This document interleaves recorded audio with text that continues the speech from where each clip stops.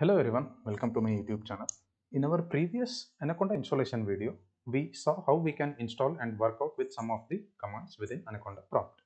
Now in this video, quickly I will show you how to spin up a Jupyter notebook and how to work within a notebook effectively. So let's get started. In order to open a Jupyter notebook, there are two ways. Okay. So one is you go to all programs, go to Anaconda and click on this Jupyter notebook. This will open up a Jupyter notebook interface. So you just have to wait for a few seconds. It will give us the notebook interface. Now, in order to open a blank notebook, you just have to go to new and click on Python 3. Okay. Now it will bring up a blank notebook. The other way to open a notebook is, I'll just close this. I will go to Anaconda again, all apps, Anaconda, Anaconda prompt. Okay. Now this will give me a Anaconda prompt. It's just like a command prompt, but it's a Anaconda prompt. Now you can see, if you remember, we are in the base environment. Okay. So now if I want to see the list of environments, I can just quickly say conda env list. So it will give me the list of available environments within this PC. So you can see there is a base, there is a Pi38 environment and another environment by name Pi38-2. Okay, so let's not get into that environment stuff. I have already included these things in my previous video. Please go and refer to that. Now, to open a Jupyter notebook from Anaconda prompt, you just have to type Jupyter notebook. Please note that we are creating or spinning up a Jupyter notebook from base environment. If you want to work in different environment, you have to go to your respective required environment and then type in this command and hit enter. This will open up a Jupyter interface just like we saw earlier, right? So this is our Jupyter notebook interface. Now, in order to open a blank notebook, I have to just go here, new, click on Python 3. Now it will give me a blank book. So this is called a cell. Okay. If you see in and empty square bracket here, it's a code executable cell. What I mean by code executable cell, we can write Python code in this cell. So let's say I want to create a variable name and store my name in this. Now a variable by name is created. Okay. If I want to just write some text, okay, but I do not want it to be treated as a Python code. So how I can do that? So let me delete this cell here by going here and using cut selected cells. Okay, so I'll click this. So that cell is gone. A fresh blank cell will be provided to us. So if we want to treat cell as just a text, whatever we type within that cell as a text, but not a Python commands or Python script, we have to come out of this, take the cursor out of this, take the control out of this by pressing escape or clicking outside the box and hitting enter. Hitting M, sorry, not enter. If we hit M, it will be treated as a markdown cell. What do you mean by markdown? Whatever you type in here, this is my first Jupyter notebook. So this will be treated as a plain text, but not any Python command or Python script. Okay, by default it will be a Python executable cell. If you want to make this as markdown or just a plain text cell, hit escape, press M. So that will get you to markdown mode, and then you can type whatever you want in a plain language. So okay, now this is my Python executable cell, right? Let's say I want to create a variable called name equal to Shankar. Now I want to create another, I want to execute this. Okay, when what happens when I execute it, value Shankar will be stored in the variable called name. Okay, in order to execute it, there are 2 or 3 ways.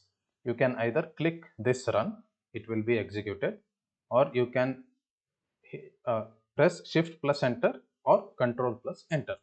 Okay, so let's say I hit shift plus enter. What happens is I executed this cell and it gave me a new cell below that. This happens when I hit shift enter. So let me create another variable height. So my height is 5'11". I will just press control enter now instead of shift enter. So what happens if I press Control Enter, this cell will be executed, but I will not be getting any blank cell below.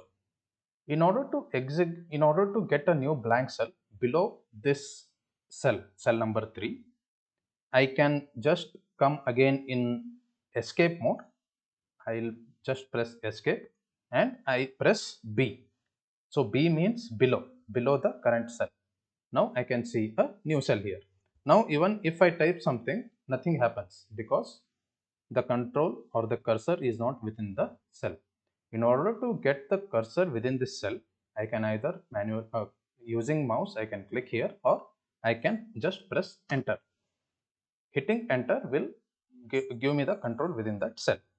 Now I can execute another Python command just like above. Let's say I want to create another variable called occupation. I am a software engineer. Now I am executing this cell with the help of this run box. Let's say I am clicking this. See what happens here. The functionality of this click, run and shift enter are same.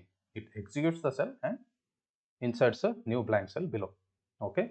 Now let's say if I want to insert a new cell above this blank cell, or let's say I want to insert a new cell above this occupation, not below, but I want a new cell above the cell number 4. So what I have to do, I have to press escape and press A. A means above, B means below. Earlier we saw how to insert a cell below any cell. Now we are inserting a new blank cell above the required cell. Okay. Now the control or the cursor is not within the cell. In order to be able to type into that box, I can either manually go with the help of mouse and click there, or I can just press enter. Now it will give me the cursor here. I will be able to execute some Python commands just like this. So now if once you are done, please mind that this is the button to save your changes. Whatever changes you have done in this, you can save this. You can use plus symbol to insert the cell below, or you can just use the commands that I told earlier. You can use this to cut. Okay. In suppose let's say you do not want this cell to be there. Okay. You want to delete this. You don't want to see this anymore. So you can either use this, cut, click on this by highlighting the cell whichever you want to delete. You can just click on this, or in escape mode on that particular cell, you can press D twice. So if you press D twice, that cell will be deleted. Okay. You can similarly copy the cells by using these buttons here. Okay. So let's say I want to copy this again, occupation. Let's say I am clicking on copy and I want to paste cells below. So see, this is paste cells below. If I come here and click this, it will paste it below. Because I came here and then clicked on the paste cells below, it created another cell and pasted the content within that cell. Okay. So this is the basic of how you want to work. Let's say you are executing some long running code, or you think that your program might be stuck. In that case, what you can do, you can go to that particular cell which you feel it's long running or it's getting stuck. You can just go here and then click on this interrupt the kernel. So whatever execution is happening at that particular point of time, it will be interrupted and kernel will be freed again. Okay, that's one thing. Let's say I want to undo all the changes, not redo, sorry, undo all the changes. I do not want to have these variables in memory. So one way to do that is I go to the kernel and restart. Okay, and just say restart.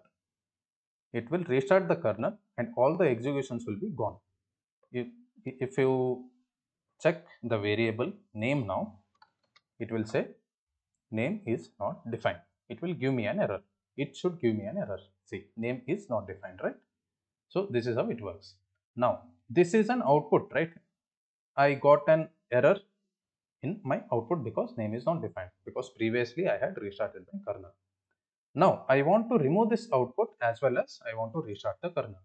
So how we can do that? I have to go to kernel and I have to choose restart and clear output. Okay, if I hit this, it will restart, it will clear all the outputs, and also it will clear all the execution numbers in these cells.